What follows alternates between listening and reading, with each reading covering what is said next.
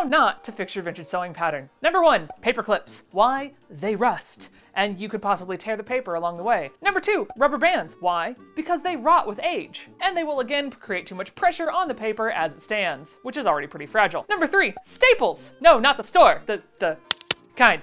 Do I need to explain that further? I really hope not. Don't use them. Number 4, packing tape. Please don't.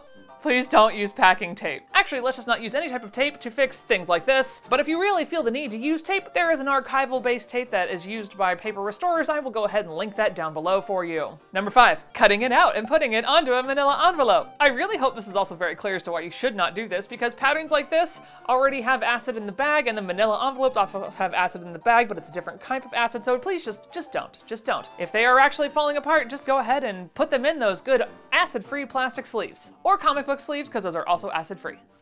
And hopefully now you know,